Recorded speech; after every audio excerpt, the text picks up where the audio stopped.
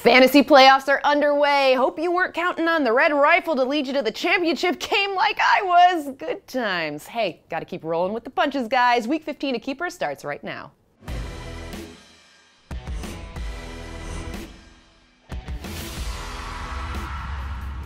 Hey everybody, welcome to Keepers. I'm Susanna Collins. You made it this far, which means you either earned a first round bye, like this girl, or you won your wild card round. Either way, good on you. But hey, let's keep this celebrating in check, all right? The real work starts now. Pull up those bootstraps. Here are my Week 15 sits and starts.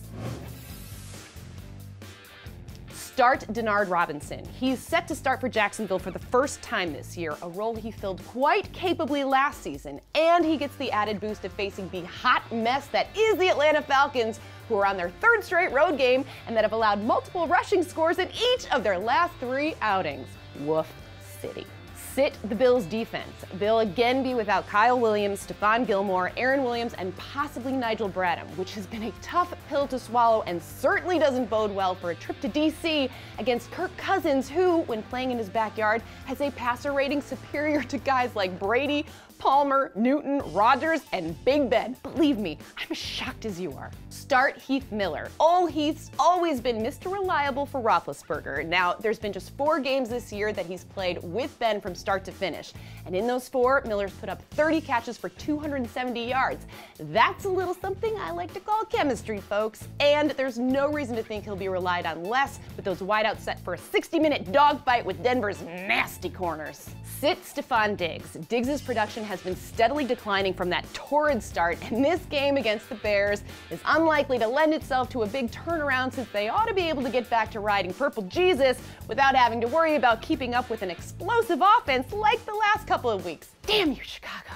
Start Kamar Aiken. No matter how ugly a team's QB situation is, and oh baby, it doesn't get much more hideous than having a QB room composed of an old and injured Matt Schaub, Jimmy Clausen, and Ryan Mallett, at least we know Aiken will get targeted a bunch, as evidenced by his 5+ catches in each game since the calendar flipped to November. So hey, there's that, Baltimore. Sit Darren McFadden against the Jets, who have quietly rediscovered their mojo in defending the run. McFadden ain't gonna have too much fun running into the brick wall that is the Jets' defensive front, which, oh by the way, hasn't let a back rush for a TD on him since week 3. Hire Brandon Bolden and fire Andre Ellington. With LeGarrette Blount donezo, Brandon Bolden seems to be the guy that Belichick is, well, how do I put this, less uncomfortable handing the ball off to between he and James White. White still has value too as a receiver, but Bolden should touch the ball more.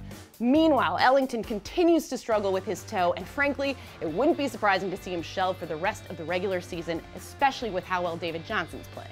Hire Willie Snead and fire Devontae Adams. After taking a week off to get his calf right, Snead responded with one of his best games of the season. He's been consistent all year with at least 4 receptions for at least 44 yards in 9 of his last 11 games, and a soft upcoming schedule should see him comfortably surpass those totals. As for Adams, the team's definitely lost some confidence in him since Thanksgiving, and with Mike McCarthy back calling the offensive plays instead of Tom Clements, there's more emphasis on getting things going on the ground. I'm looking at you, Eddie Lacy.